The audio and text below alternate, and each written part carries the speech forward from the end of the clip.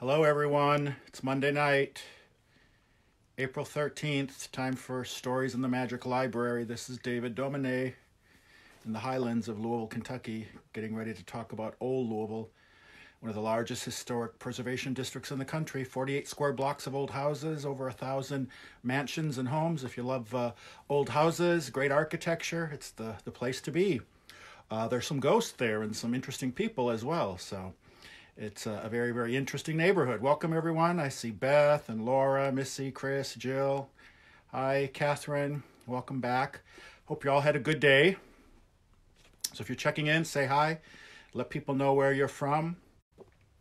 And we met some interesting characters as well. Last night we met Cookie, who's a man that hangs around the neighborhood and runs into me at always inopportune moments. So we might see him again tonight. There's a woman, supposedly she's a voodoo woman by the name of Josephine. She makes appearances every now and then. And we also met Loretti, my neighbor across the street who lived up on the top floor of the Hillebrand, a high-rise building. And she kind of became, hey, Luis Miguel and Amanda and Susan and Ashley, Jackie, hi, Eileen. And she would sit up in her window and kind of watch down over the neighborhood, and she would call whenever she saw anything suspicious. So that's where we left off last night. But we're going to pick up, and the next chapter is called Another Voodoo Day. Let's have a toast. Welcome, everyone. Let people know what you're drinking. I'm shaking things up tonight, and I'm doing a vodka martini. Shaken, not stirred, and with a twist of lemon. So, hey, Susan. Cheers, and welcome to the Magic Library. By the way, you can check in at the Magic Library. Look for David's Magic Library on Facebook or Instagram, and let people know you're here. You can also check in at America's Most Haunted Neighborhood, Old Louisville. So let's try to get the word out about this great neighborhood. Hey, Nancy. Hey, Sean. Hey, Barban.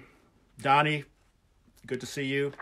So it's really nice to see all the familiar faces popping up every night. So can you believe we've been doing this over 2 weeks now? So I think we probably have another 2 weeks. I can probably milk this book, and let's hope in 2 weeks things are calming down and we can get out and about and won't need to have so much a distraction in the evening. But I got Our Lady of Perpetual Inebriation again tonight. So she's kind of the patron saint of the Magic Library and the Thursday/Tuesday/Monday Night Dinner Club. And she's always around when lots of good stories are being told. Okay, so like I said, welcome if you're just checking in. Let people know where you're from. Say hi. Let us know what you're drinking. Hey, Jill. Hey, Marcia. And invite your friends to join us. The more, the merrier. Okay? So we're going to pick up. This is actually page 109 in the book. So we're about a third of the way through the book. So we're making good progress. But this chapter, like I said, is called Another Voodoo Day. So the next day, Loretti called me as I was testing a recipe for spare ribs and onion gravy. She informed me that in the morning twilight, before the sun had finally risen, several possums had been creeping along my fence, and that the neighbor from 3 doors down had surreptitiously stowed one of his full garbage bags in our trash can before the sanitation trucks rolled through the alley on their weekly rounds.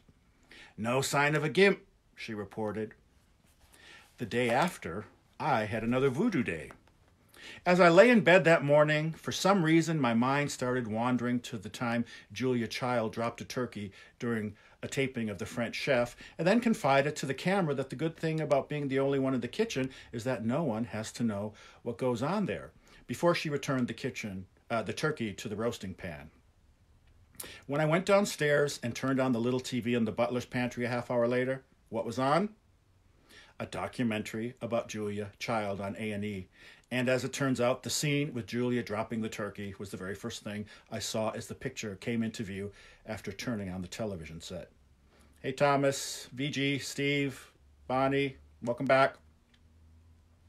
So I watched the biography through to its end, and then I Thought back to the days when I studied in Santa Barbara, California, which was where Julia Child resided in her final years. One afternoon, after returning from the downtown farmers market, where I happened to see the large woman happily fondling a Japanese eggplant, I was walking to class when a surfer dude with a surfboard strapped to his back sailed by on a skateboard, playing a Peter, Paul, and Mary song on a guitar. Wait a minute, I thought to myself. Oh, Louisville's got lots of weirdos, so how come I've never seen a surfer dude sailing by on a skateboard, playing a Peter, Paul, and Mary song on a guitar here? All of a sudden, a prickle of goosebumps rose on my arms, and I had a strange but familiar feeling. I got up and walked to the front parlor and looked through the large arched window, and what did I see out on the sidewalk in front of my house? A young, ratty-looking guy with long, bleached blonde hair standing on a skateboard, rolling down to the next corner. A guitar strap over his shoulder, he strummed away on the instrument, barely noticing the old woman he almost ran off the sidewalk. I couldn't hear what he was playing, but I'm fairly confident it was something by Peter, Paul, and Mary. And even though he didn't have a surfboard strapped to his back, it was enough of a coincidence to let me know I was in for a voodoo day. An hour later, I was standing in line at the Crogetto, kicking myself for not having gone elsewhere, as a disheveled woman in front of me argued with the cashier. When I finally got to unload my cart and wait for the grand total, I surveyed the contents and hazarded a guess. Looks like $122.79 worth of Crogetto merchandise, I thought to myself. Sure enough, when the cashier scanned the last item and gave the final tally, it came to $122.79, her words echoing in my head as the digital numbers flashed on the screen of the cash register. Hey, Kathy and Suzanne, Dorothy, Barbara. As I rolled the cart to the exit, I shrank back with a start. The electronic door popped open with a squeaky whoosh, and in walked Josephine, a golden turban with an emerald brooch snugly encasing her scalp and a lacy, loose-fitting blouse hanging from her shoulders. Her skirt billowed out as she sailed past me and headed for the produce department. A wicker basket swung at her side. I resisted the urge to squat and hide behind my cart and turned around so she wouldn't see my face. To add to the ruse, I put a coin in the nearest gumball machine instead. Jackpot, and out rolled 13 huge gumballs, and not just the single one that a dime was supposed to get you. Voodoo days did have their advantages every now and then. And I greedily stuffed them into my pockets, hopeful the store security hadn't noticed my unjust enrichment. And when I lifted the metal flap, out rolled another 13, although I hadn't fed the machine a second time. I was debating whether or not I should lift the flap and press my luck for another 13 when I remembered that Josephine had entered the store. Quickly, I ran my purchases out to the car, stowed the gumballs, and soon found myself back in the store, inspecting a head of red cabbage while Josephine conversed with an employee several yards away. I couldn't really hear what she said, but in her hand she held a bunch of something green as she peppered the employee with questions. Giving Josephine a hopeless, wide-eyed look, the young girl wrinkled her nose and shrugged her shoulders before backing up and walking away. Josephine tossed the bundle into her basket and walked over to the milk case, no doubt in search of some odd dairy substance to heighten the magical effects of the mysterious green she had purchased. Throwing down the fresh pineapple I was pretending to scrutinize, I followed her. Hey, Amanda Rupert. The green shine of the brooch caught in the reflection of the glass door, and Josephine snagged a pint of buttermilk and tossed it into her basket. Then she breezed on, past the butter and cheese, past the potato chips and snacks, past the canned vegetables and tomato sauce, and entered the aisle for baking needs. She sauntered forward and came to a stop in front of the spices. A free hand stroking her chin, she studied the selection of jars and vials and shook her head slightly. I was relatively certain that there was nothing like broomtops, bloodroot, or brimstone to be had in the Crogetto spice aisle, but I did a quick mental rundown of the indispensable herbs and spices used in your everyday voodoo ceremony, and I soon realized that I knew next to nothing about voodoo. From from a brief bit of research on the internet, I knew voodoo botanicals included items with foreboding-sounding names such as nightshade, devil's shoestring, and gopher dust, but I knew little about the actual requirements for the ceremonies themselves. What was Josephine looking for? Mandrake, mistletoe, mugwort, snake root, soapwort, sassafras? Whatever it was, she wouldn't find it here and would probably need to head over to Bardstown Road. Working with the choices at hand, I tried to figure out good substitutes in the event that I should get up the nerve and approach her with any suggestions. Allspice, lavender, anise, cloves. They all seemed rather exotic, but I doubted they'd be any good in raising the dead or turning enemies into zombies. So I put my incredible powers of reasoning to use. Voodoo came from Haiti, and Haiti was in the Caribbean, and so was Jamaica, and I soon came up with the answer. Jerk seasoning. Yes, Josephine must be looking for a substance that could both flavor chicken and facilitate the rendering of curses. I almost had a heart attack when Josephine reached up and grabbed the only jar of jerk seasoning on the shelves and put it in her basket. Granted, I had reached my tongue-in-cheek conclusion through questionable deductive powers of reasoning, but voodoo days were powerful things. Josephine exited the aisle, and I scrambled to catch up with her without drawing any attention when none other than Cookie himself emerged from behind a huge pyramid of canned chicken broth. "How's about some of that, Cookie?" he said with a lewd grin. After our most recent encounter, I'd slowly started to wonder if the cookie he always talked about really referred to the chocolate chip or oatmeal raisin, my favorite variety, but I had my reservations. I decided to give him the benefit of the doubt, however, and I pointed at a display of Pepperidge Farm products artfully arranged at the end of the aisle as I tried to make my getaway. "Cookies, yeah," I said, "right over there. See you later." "Nah, not them cookies," he crowed with indignation as I scuttled to catch up with Josephine. But she was nowhere to be found. At the cash register, I saw only Nick, who lived 2 blocks down from me in a gorgeous neo-Georgian mansion, so I ran back through the aisles in an attempt to locate Josephine. After 5 minutes, I realized I had lost her. "You know you weren't going to get some of that cookies." Cookie leapt out from behind a cardboard display that displayed assorted nuts. I rolled my eyes and prepared to lose him again, but then a thought struck me. "Say," I said, "do you know that woman who was just here?" "Woman?" he repeated. "She got them cookies?" Although I wasn't sure I got the gist of the statement, I said, "The woman that was just here with the gold turban and the long skirt. She had a basket on her arm. Did you see her?" "Josephine?" He narrowed his eyes to distrustful slits. "Yeah," I said, glad that I understood the whole utterance. "That's the one I'm talking about. You know anything about her, Josephine?" "Josephine gonna get some of that cookie?" He stood up straight and squared his shoulders.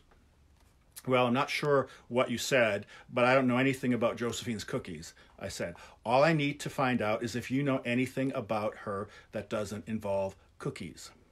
We were in the aisle, and I realized I needed a box of linguine, so I stooped down to compare prices while I waited for his answer. "Josephine gonna get some of that problems," he explained. "Problems?" I said. "She gonna get some of that devil trick." He nodded his head when he saw my pasta selection. "Did you say devil trick?" "Oh yeah, some of that devil trick." "Well, what do you mean by devil trick?" "Some of that there devil trick, dumbass." His face scrunched up in a scowl. "Devil trick, voodoo." "Really?" My tone shifted a notch toward disbelieving. "She's not really into voodoo, is she?" While I waited for his answer, it slowly dawned on me that he had called me a dumbass, but I decided to let it pass. "That there Josephine gonna get some of that devil trick," he warned. "Leave off of that." "Okay," I said, "whatever you said." The lascivious grin returned. "When you gonna give me some of that cookies?" I turned around and left. Given that the day had been plagued with so many odd occurrences, when I turned in late that night, I was hardly surprised that it would not be a quiet one.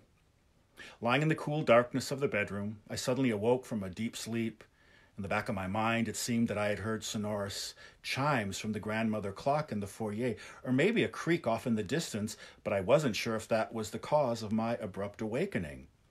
In the house, all was silent, save for a gentle tick-tock downstairs, but I had the distinct impression someone else was in the house. I listened for a moment and tried to figure out what was causing my sense of unease, and then I realized that a light above the landing out in the hallway had been turned on. The bright light had no doubt caused me to wake up. Cautiously, I grabbed the baseball bat at the side of the bed and tiptoed through the door. I crept down the stairs and came to a stop in front of the grandmother clock in the foyer. The soft ticking subsided, and even though the chain weights hadn't reached even the halfway point, the pendulum came to a halt right before my eyes. The silver face of the clock read 3:30. After pulling up the weights and setting the pendulum back in motion, I made the rounds of the house and ascertained that nobody had entered uninvited. Ramon had most likely risen in the middle of the night to go to the bathroom or something and had forgotten to turn the light off, I told myself. Nonetheless, I developed a routine when I searched the house for these strange noises and always concluded with a lookout over the front and the backyards. So I pulled open the front door and stood on the porch. No sign of anything unusual there. Then I walked to the back of the house, opened the door, and went outside. After a quick survey of the yard, I readied myself to return to the house, but something caught my eye. Through the wooden slats of the back fence, I noticed the gleam of a light that seemed out of place. I studied it for several seconds and came to the realization that the light was coming from the interior of my car. The dome light. Somehow I must have turned it on when I had parked earlier in the evening, and now it threatened to drain the battery. I returned to the kitchen and grabbed my keys before leaving the security of the back porch for the carport on the other side of the fence. The backyard consisted of a large above-ground swimming pool with a raised deck that enclosed half of it, and this wooden deck led from the back steps to the parking area at the rear of the house. As I approached the parked car, it became visible from my vantage point on the raised deck several feet above ground, and I saw that the dome light had indeed come on. But not because I had left it on. The door on the driver's side was wide open, and a form in a camouflage army jacket leaned over the steering wheel, his hands furiously at work on the steering column. Behind the car, in the middle of the alley, a second man was standing lookout. When he saw me, he turned and hightailed it down the alley. When his partner in crime realized he was being watched, he reached down at his side, withdrew something, and pointed it at me. It was a gun. That'd be a good cliffhanger, right? So, that was our first chapter for tonight. I could make a really short night. We could just finish there and pick up tomorrow night, right? So cheers if you're all joining us. Like I said, I'm doing something different. I'm having a vodka martini tonight, so welcome. And if there's any newcomers, say hi. Let us know where you're from. Hey, Patty. Hey, Margie. If you don't remember Margie from last night, she lives in the very building where Loretti lived. I think she lived above her 2 floors on the other side of the building, if I remember correctly. Jason Cooper. Hi, Helena. Jamie. Becky. Andrew. Yeah, Andrew says I'm a tease. So, should we read some more? Yeah, we'll read another chapter or two. So, it was a gun. Okay? So, now the next chapter is Gypsies, Gimps, and Thieves. So, everyone settle in. This is about, this is a longer chapter compared to the others, but it's about 7 pages. But people from the Monday Night Dinner Club, they remember this from one of the stories I told at our next nightly dinner party. It happened right the night before. But Gypsies, Gimps, and Thieves. Okay? So remember, the guy had just pulled out a gun and aimed it at me. Okay? So I immediately fell to the ground, shocked. I'd never caught anyone in the act of hot wiring my car, nor had anybody ever pointed a gun at me before. I rolled off to the side, found a knothole in the fence, and peered through it. I assumed the crook would race down the alley as fast as his friend had. However, he appeared to be in no hurry. Slowly, the man exited the car and quietly shut the door behind him. Then he grabbed something he had propped against the side of my car and started to walk nonchalantly down the alley. He had a pronounced limp and walked with the assistance of a forearm crutch, the kind of crutch where the user slips an arm into a cuff and holds a grip for support. "The gimp," I said under my breath, quickly reprimanding myself for the lack of political correctness. Muttering, I dragged myself to my feet. I debated running inside to wake Ramon, but I decided to yell for him instead. I didn't want to let the perpetrator get away, after all. "Ramon! Ramon! Someone's trying to steal the car!" From somewhere deep inside, I could hear Fritz frantically barking. At least he had heard me. I shouted several more times, but Ramon's window remained dark, a testament to his ability to snore through anything. Up on the 3rd floor, there was no light or movement from Victor's room either. I'd be dead by the time they finally woke up. Remembering the cell phone I had grabbed when I left the security of my bed a half hour before, I punched in the number of the police and I exited the back gate so I could trail the would-be car thief. He had left the gun on top of the car when he grabbed the crutch, so I felt relatively safe following him. When the dispatcher answered and asked what the matter was, I told her 2 men had just tried to steal my car. After giving my address, I told her that one of them, a youth in his 20s with black jeans and a red basketball jersey and matching cap, was headed south on 4th Street at that very moment. The police would no doubt see him when they rushed over from the substation in the middle of Central Park, only a few blocks away. The other, I said, an older male, was still in the alley behind my house, headed for Ormsby Avenue. "What's that one look like?" she asked. Well, I caught up to him and took a better look. Well, he looks to be in his 50s, white, gray beard, and gray hair. He's wearing dirty blue jeans and a kind of army camouflage jacket that's zipped up all the way. He also has a black knit cap on and a beat-up set of brown boots with the laces untied. "Ooh-wee," she said. "You got a good look at that one, didn't you?" "Well, yeah," I said. "I'm right here, walking next to him." "What do you mean? He's still there?" I heard what I imagined to be heavily manicured nails clacking out a description on the keyboard. "Yeah, he's right here beside me," I said. Stoically, the man with the limp slowly made his way down the alley, pretending that I wasn't there. "What, he's not big into getaways? Only want to wait around to get caught?" "Well, he can't really run away." I turned away from the man and lowered my voice a decibel. "He sort of has a bad lip and can't walk very fast," I said. "What?" said the voice at the other end of the line. "Is he crippled?"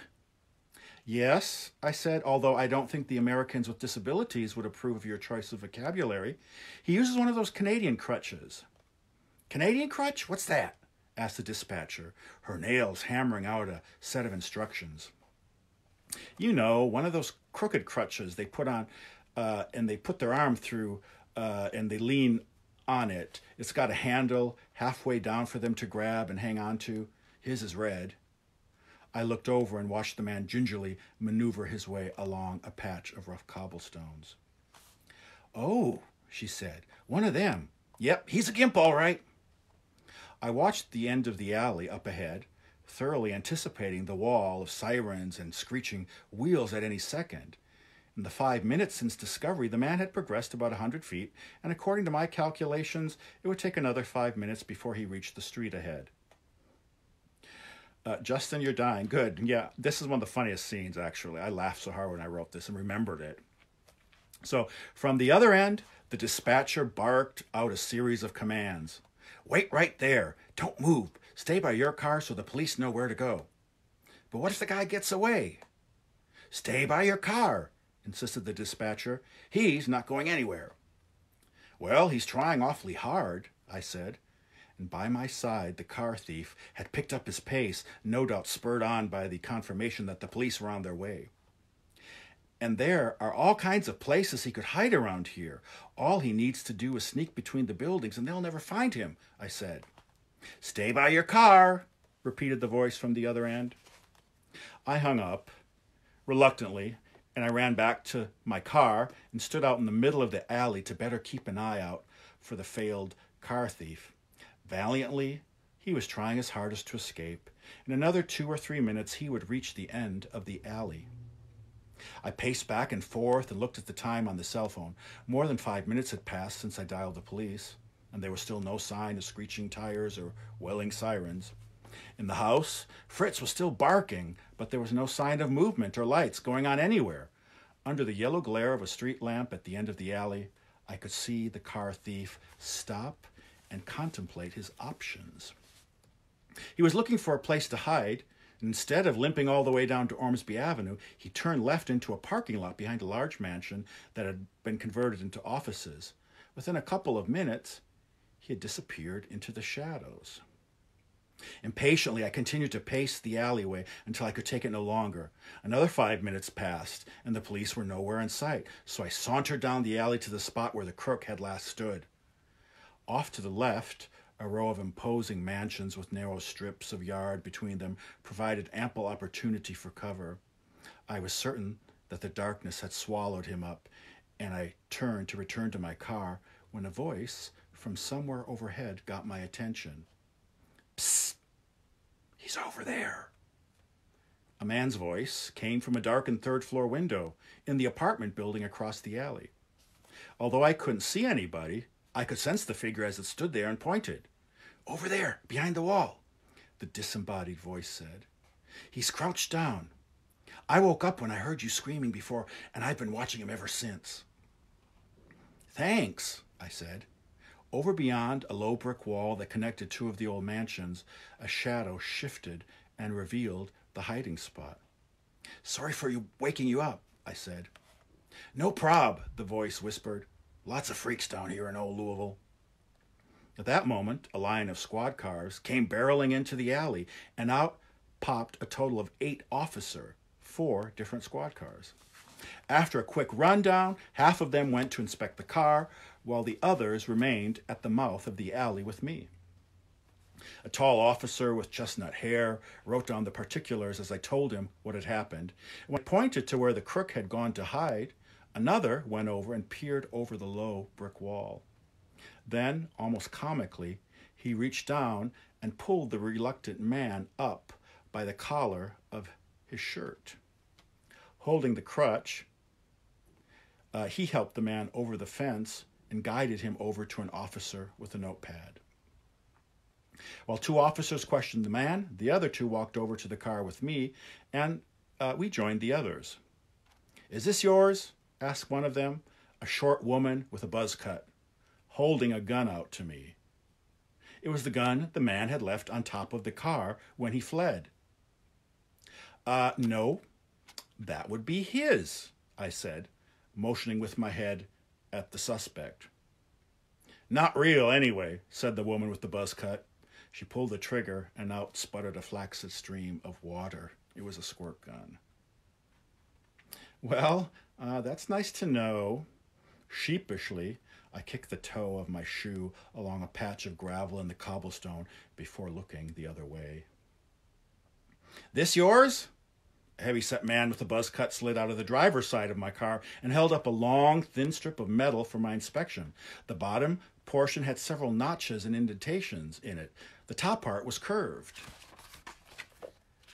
No. I assume that would be his as well. I motioned again with my head at the suspect. I'm not an expert in these things, but that appears to be a Slim Jim, right? Maybe, maybe not, said the male buzz cut. You sure you didn't forget to lock your car? What's that got to do with it? I said, my ire rising. Even if I hadn't locked my car, which I'm not saying I did, that doesn't mean the general criminal public is invited to steal my car, does it?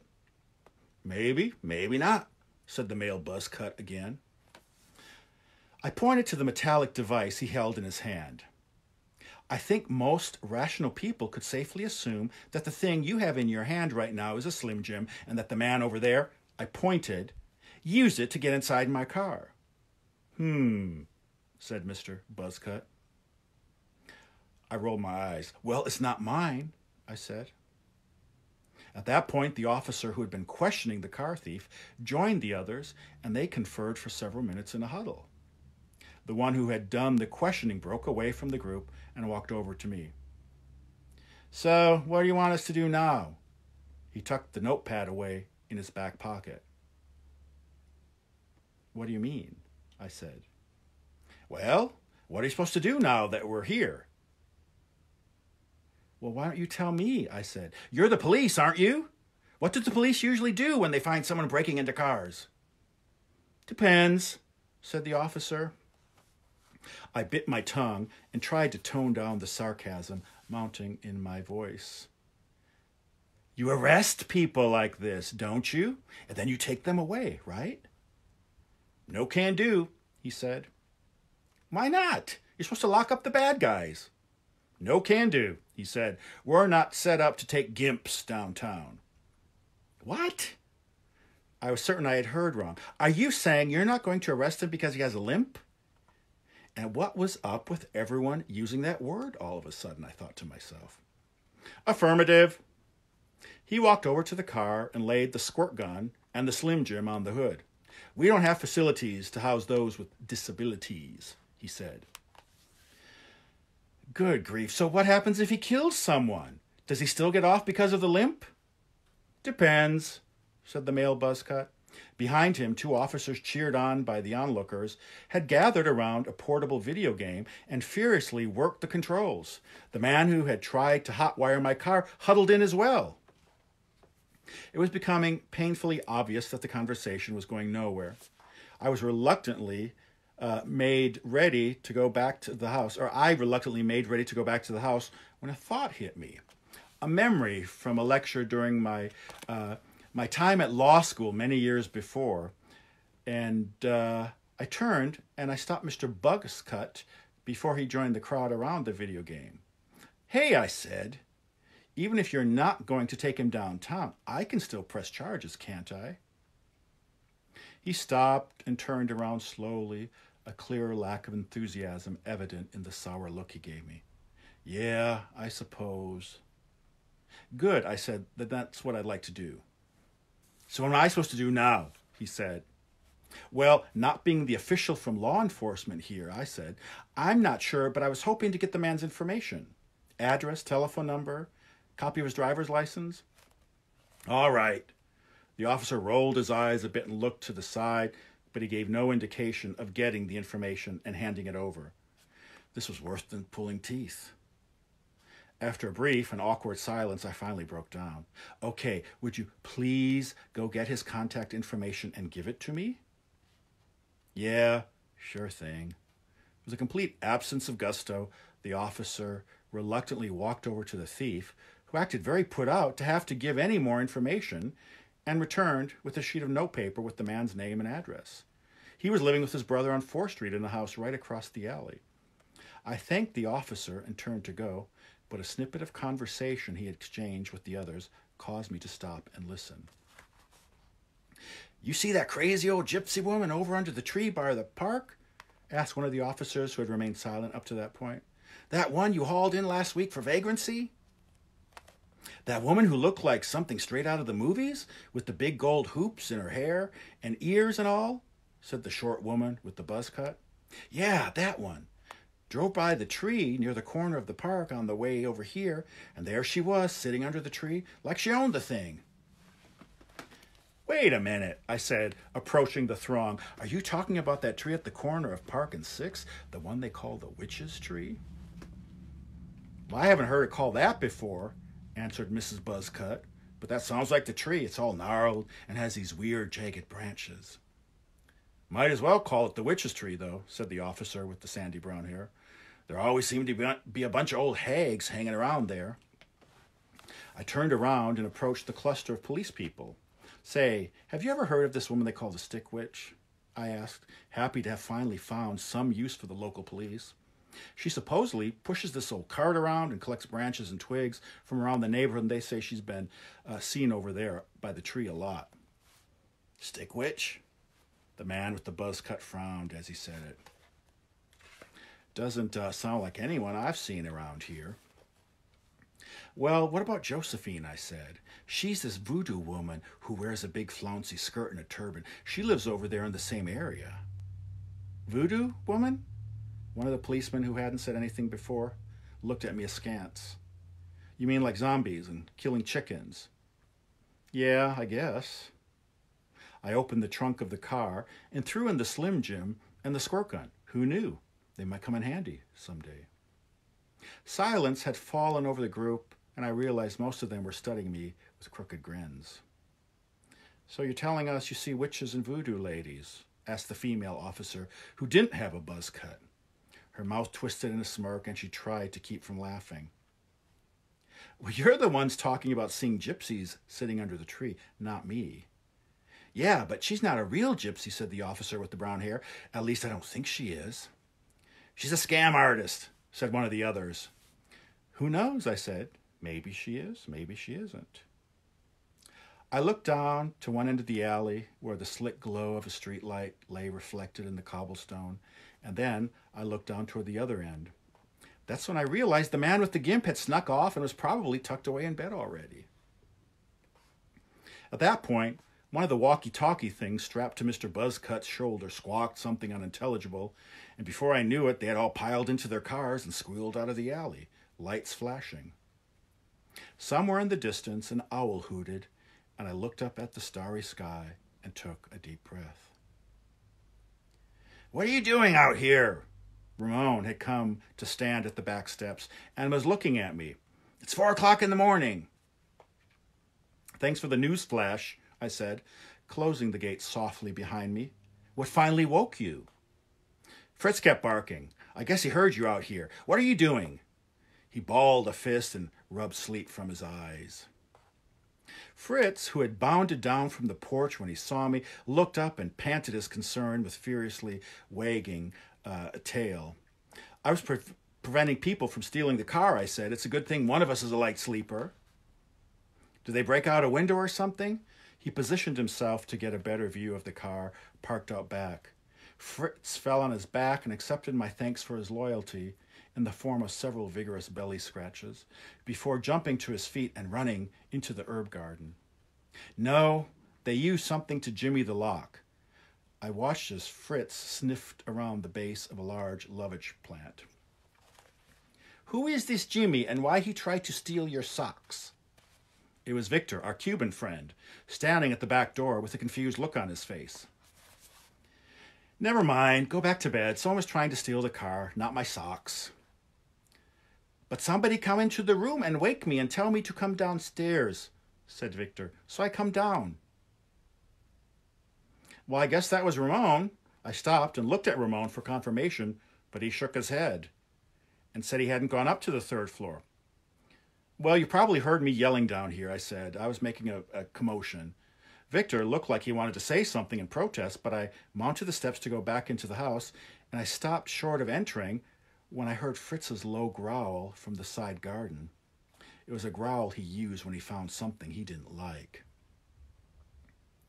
What's he got now? Ramon asked. Hopefully it's not another possum. Ooh, said Victor, one of those mean little kitties with the long and pointy noses and the sharp and pointy teeths? Fritz, come here, boy. I walked over to the area between our house and the next and called out again, but Fritz refused to come. Instead, another long growl issued from the darkness. Fritz, where are you? Come here. Ramon followed behind as we felt our way into the darkness. Several steps later, we found a thick shaft of light that sliced its way through the open gate in the short expanse of fence that joined the front of the 2 buildings. Nearby, in the shadows, we saw Fritz, his teeth bared at a form leaning up against the wall. Hey, who let this dog in the bathroom? Asked an indignant voice. We both jumped back, and Fritz lunged forward and grabbed the speaker's pant leg. Once our eyes adjusted to the semi-darkness, we were able to see it was a young man in his 20s, and he was using the side of our house for a urinal. The bars had just closed, and I quickly surmised he must have gotten lost on his way home. It wasn't the first time this had happened. "Does this look like a bathroom, dumbass?" said Ramon, reaching down to detach Fritz from the man's pant leg. Fritz managed to get in a good nip before he was carried back to the porch. "Hey," said the guy, leaning against the wall. "Someone get that dog out of the bar before he bites me again." "Is this the Jimmy who tried to steal your socks? Or is she the person who walked into my room and wake me up?" Victor walked up behind me and studied the form standing there. "Why he like to pee on your house?" "He thinks he's still in the bar," I whispered out the side of my mouth. Then I raised my voice and spoke to the intruder. "You're not in a bar anymore, kid." As if he hadn't considered the notion before, the young man looked around and observed his surroundings for the first time. "Hey, who turned out the lights in this here bathroom?" I rolled my eyes. "That's the point we're trying to make," I said flatly. "You're not in a bathroom." "I'm not?" He zipped himself up and took another look around. Then he narrowed his eyes suspiciously before speaking. "Isn't this the bar?" "Dumbass," said Ramon, looking down from the back porch. Shaking his head, he yanked open the kitchen door and went inside. Fritz growled his agreement. No, this is not the bar. This is our yard, and you're peeing on our house." I walked to the gate he had left open and motioned that he should follow. He stumbled forward and scratched his head as I extended my arm. "This is 3rd Street, I said, pointing at the expanse of concrete out front. "That's where you want to go, I assume. And try not to pee on any of my neighbors' houses as you're leaving, please." "Okay, man, thanks." He swayed several times, but he eventually made it to the sidewalk, where he struck up a conversation with an invisible friend. "Dude," he said, "I was just in the bathroom, and this dog comes out of nowhere and bites me on the leg." He reached down and pulled up his pant leg. "Look, it even left a mark." The conversation continued until he stumbled out of sight. I secured the latch on the gate and returned to the kitchen. But instead of going up to bed like Victor and Ramon had, I put on my tennis shoes and grabbed a light jacket. Then I called for Fritz and hooked him up to his leash. If there was a gypsy standing under the witch's tree, I wanted to see for myself. All right, so there's the end of that chapter. How are we doing on time? Can we squeeze in one more chapter, I think? Yeah, so thanks for joining, everyone. If you're just signing on, cheers. I'm doing vodka martini tonight. Shaking things up. I see some new faces, which is really good. And see lots of old faces, which is really good. So say hi. Let people know where you're from. Hey again, Ashley. Hey, Cousin Lisa. So tell people how you know me. Have you read my books and that's how you know me? Are you a cousin or a relative? Are you part of the Thursday/Monday/Tuesday night dinner club? Were you one of my students? I see a number of my students on here, which is always great. So, hey, Dawn. Hey, Sue. Hey, Charles. Yeah, just say hi and talk to people and let people know if you've been here. There's a number of troopers that have been here since night 1, so it's really great to see people showing up every night. By the way, if you have missed an episode or two, just go to my Facebook page and they're all there. And then Louisville Historic Tours has a YouTube channel, and you can watch all these past episodes on YouTube. Louisville Historic Tours. And Sean Stafford, who's on here tonight, he's doing a lot of great work for us. He's Hunley Media, so if you looking for design people, he knows what to do. He's been great. Wes, yeah, hey Wes, I was careful. So, yeah, let everyone know what you're drinking. Settle in, and we got, I think, another 10 minutes or so. I'm going to read one more chapter.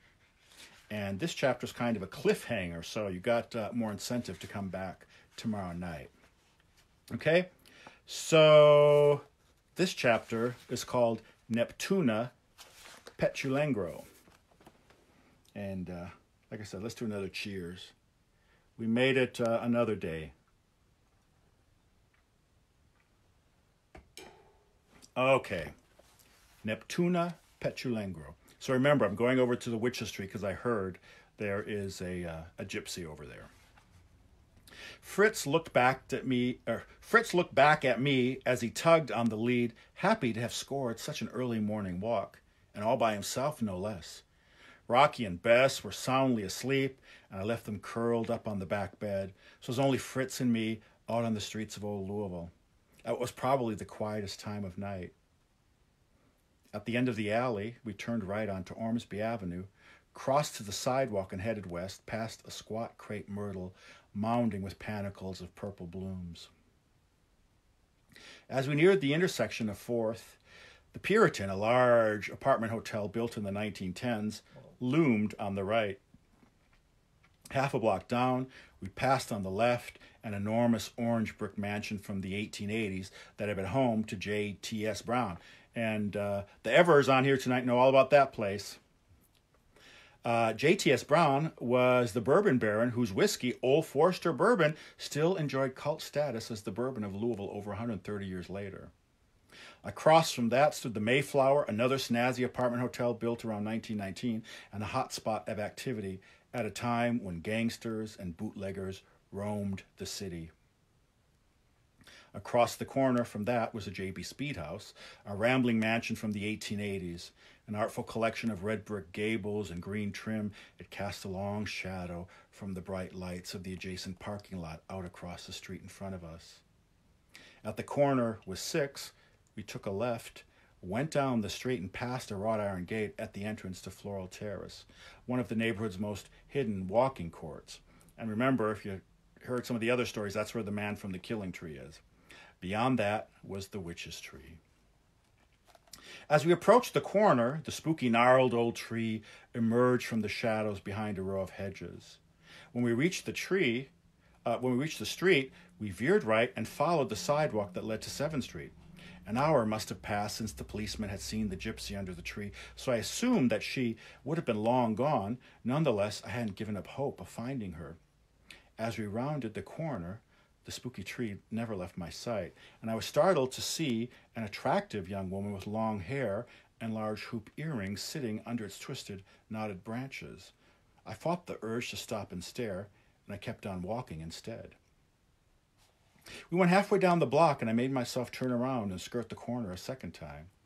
Again, I saw the female with a dark complexion and a long skirt under the tree, apparently unaware of any passers-by. Out of the corner of my eye, I saw that she wore a white blouse with poofy peasant sleeves and delicate embroidery in pink and yellow thread around her neck. Her eyes, heavily outlined with mascara, were closed. I let Fritz drag me halfway down the block, but at the entrance to Floral Terrace, I made him stop, and we turned around for another pass of the Witch's Tree. This time, however, we entered the gate into Floral Terrace and took an alternative route to get back to the Witch's Tree. We walked down the court, where an alley led back to park, but before we headed back that way, we stopped at the fountain in the center. Amidst the tidy brick gambrels and American four-square houses, water splashed in a small pool. According to neighborhood lore, another infamous tree had stood here for many years until residents felled it and replaced it with the fountain. This tree, however, was a tall cottonwood that reportedly had been used for lynchings, and locals referred to the ghost that still haunted the site as the man from the hanging tree. I had done some research on the subject, and although I was never able to substantiate that lynchings ever took place there, I was able to prove that a number of suicides had occurred at that location. The most famous took place in 1901 when a man by the name of Sam Turner decided to end his life. Under cover of darkness, he climbed the tall cottonwood, rope in hand, and sought the highest and sturdiest branch he could find. He shinned out to the end and tied one end around the branch and the other end around his neck, and then he jumped. The next morning, an early riser spotted his body swinging 40 feet up in the air, and a crowd of more than 500 turned out to watch as his corpse was lowered and taken away to the morgue. A chill ran down my spine as I realized that I was standing in the very same location as the crowd that turned out to watch Turner's body being cut down and carried away. So I tugged at Fritz's lead, and we made our way back to the witch's tree. As we rounded the corner for the third time, I saw that the woman's eyes were open and that she anticipated my arrival. "What do you want?" Tiredness edged her voice, which was not entirely unpleasant. "I'm not a hooker, if that's what you're thinking." "Oh, no," I stammered, fighting the blush that heated my cheeks. "I didn't think that at all. Sorry, I was just out walking my dog." "Awfully early to be out walking your dog, isn't it?" She rolled her shoulders and reached a hand up to massage the back of her neck. "I like walking around the neighborhood in the wee hours when there's nobody else around," I said. "I like to imagine what it was like back in the day." She ran her fingers through her hair and stifled a yawn. "Awfully late to be out sitting under a tree, isn't it?" I said. I reached down and patted Fritz on the head. He stood with his front paws on the curb, his nose eagerly sniffing something new in the air. "Not really," she said. "I guess you could say I'm a night person as well." With a hand heavy with gold and silver rings on its fingers, she motioned to a spot on the ground next to her. "Have a seat. Lots of room here under my tree." "Thanks." I walked a few steps up to the rise and sat down on a patch of bare, dry earth beneath two exposed roots. It was the exact same spot where I had been sitting the previous night when I discovered Josephine on one of the balconies. Fritz, tail wagging, sniffed the woman's extended hand and sat between us. "By the way, my name's David," I said. She smiled. "My name is Neptuna." "Neat name," I said, rubbing Fritz behind the ears. Overhead, in the branches of the witch's tree, something screeched and hopped from branch to branch. "I was named after my father, Neptune Petulengro." She leaned back against the mangled bark of the tree and looked up into the jagged limbs. "Petulengro? Very exotic," I said. "Is it Romanian?" "It could be," she said, stifling another yawn, "but I'm not sure. It's the gypsy equivalent for smith. My people used to make horseshoes." "You're not really a gypsy, are you?" I said. "Damn straight." She brushed away a dead leaf that had fallen in her lap. "Born and bred." You know, I had heard there were gypsies around here, but I didn't really believe it. I turned my head as a squirrel scampered out to the end of a branch and peered down at us. "You don't really think of gypsies in Kentucky." "Oh, we're all over the place. Trust me, we get around." "You don't say." I was intrigued. "So, do you live here or what?" "Not really," she said. "We pass through a couple times a year, though, and I make sure to come and visit my tree whenever we're in town." "You know they call this the witch's tree, right?" I reached out and steadied Fritz, who had stood to growl at the squirrel above. "Yeah, I've heard lots of stories about this tree," she said, "and that's one of the reasons I love it so much." She scratched Fritz behind the ears and eased him back into a sitting position. "Say, do you know Josephine?" I asked. "Nope," she said. "Who's that?" "Oh, supposedly some voodoo lady that lives in this building." I pointed to the balcony nearby. "Voodoo lady? They got voodoo in Louisville?" "Supposedly," I said. I shifted my position to make myself more comfortable. "I don't know for a fact, but she sure looks the part in any case, if you see her." "How's that?" She closed her eyes and rested her head against the trunk of the tree. "Well, she's always wearing this turban and has a long, billowy skirt. From my position, I watched as two shadows skulked along a pathway in the park." "Sort of like this one?" she asked, her hand fluffing out the hem of her skirt. "Yeah, sort of," I said. "Well, you have to be careful," she said. Looks can be deceiving." "Yeah, I know. Never judge a book by its cover." I picked up an interesting stone lying at my feet, and I turned it over for inspection. It was light green, almost jade-like, and flecked with bits of brown. "What about me?" she asked with a wry smile. "Do I look like a gypsy to you?" "Well, actually," I hesitated, worried that I might offend, "you do, to a certain extent." "Good," she chuckled, "because I try to look like a gypsy." Why's that? I brushed a bit of dirt from the stone and rubbed its smooth surface between my thumb and forefinger. Well, most of us Roma dress like ordinary people nowadays, so you never know. But I like to stand out, so I wear the long skirt and the hoop earrings. She reached up with a finger and flicked one of the golden hoops. The earrings do the trick, I said. Off in the distance, the squeaky rattle of a shopping cart rumbled over the concrete of a walkway in the park. I conjured up an image of the stick witch out and about in search of twigs and branches. Neptuna rose gracefully and brushed off her knees. Well, I guess I should be moving on, she said, or else the cops might stop and make trouble for me again. We're leaving town in a few hours anyway. Well, it was nice talking to you. I got to my feet and waited while Fritz trotted over and said goodbye. Maybe I'll see you the next time you're around. Well, you know where to find me if I am. So where are you headed to now? I tugged Fritz away from her and stepped down to the sidewalk. Down to New Orleans, she said. Louisville's halfway there. North to south, south to north. That's how it's always been. That's how it's always been? I repeated. How long have you been doing this? Oh, as long as I can remember. She joined me on the sidewalk and shook several blades of dried grass from her skirt. And my grandparents and their parents used to do the same thing. She looked across to the park, reached out her arms, and then yawned. We've been around for a while. Go ahead and read up on it, and you'll see. Take care. She flashed a grin at me and then turned and walked down the sidewalk. With her skirt swaying, she passed under the glare of a street light and disappeared into the darkness on the other side. I stood there for a minute and listened to the sound of the neighborhood. Then I turned to go, but I found myself face to face with a huge beast covered in black hair.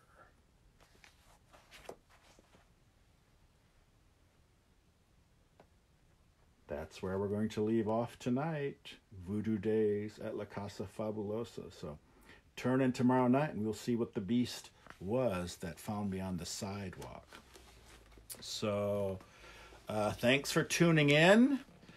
No, Charles, I never saw her again. And every time I go by the tree, I kind of hope I'll see her there. But that was really fascinating. In the upcoming chapters, you're going to find out what I found out about gypsy history in Louisville. It's really fascinating. So tune in tomorrow night and we'll find out more about the real-life gypsies in Louisville. And yeah, maybe I'll run into Cookie again. But what was it I found on the sidewalk? So you have to tune in tomorrow night. So thanks for tuning in, people. Hope you're all doing well. If you have any questions, send me a DM or comment as you're live streaming. And I try to go back. Sometimes I might miss some, but we're getting a lot of comments, which is great. I try to respond or at least like every comment you make. So if you see that I haven't commented or responded, I'm sorry, I just kind of overlooked it, but I try to go back and read everything. So thanks a lot. Yeah, thanks to you, Amanda, and Eileen, and everyone else. Thanks for coming back. But yeah, 2.5 weeks we've been doing this now, so it's kind of my job now. Every night at 9 o'clock, I make plans for this, so I hope you look forward to it as much as I do. Yeah. I'm hoping in 2 weeks when we finish the book, this will all be over and done with. If not, I'll have to find something else to do. Like I said, I might read the first couple chapters of The House in Old Louisville, which we heard about several nights ago. Don't forget, if you haven't seen all the episodes, go to Louisville Historic Tours channel on YouTube. Thanks to Sean Stafford. We got lots of clips there you can catch up. I think this is... this would be like our 17th night, I think, together. If you get a chance, go to LouisvilleHistoricTours.com, our website. See the good work Sean Stafford and Hunley Media have done. Thanks to all who've gone to Amazon and given Voodoo Days 5-star reviews and True Ghost Stories and Eerie Legends from America's Most Haunted Neighborhood 5-star reviews. It really, really helps a lot. And if you're on TripAdvisor or Yelp, look us up, Louisville Historic Tours, and give us some love, because we've got competition in the neighborhood now. And you probably all know, but normally I'd be out at night, March 15th and November 15th, showing people around the neighborhood, trying to tell people what a great neighborhood old Louisville is. During the day, we focus on history and architecture tours. If you haven't done that already, you can check in at Old Louisville, America's most haunted neighborhood. Let people know what you know about this great neighborhood. We're trying to get the word out and let people know about the fabulous architecture, the spooky stories, the interesting people we have. So I'm glad you turned out tonight, everyone, and I really look forward to seeing you two tomorrow night. All right? So take care, and love to you all. Bye-bye.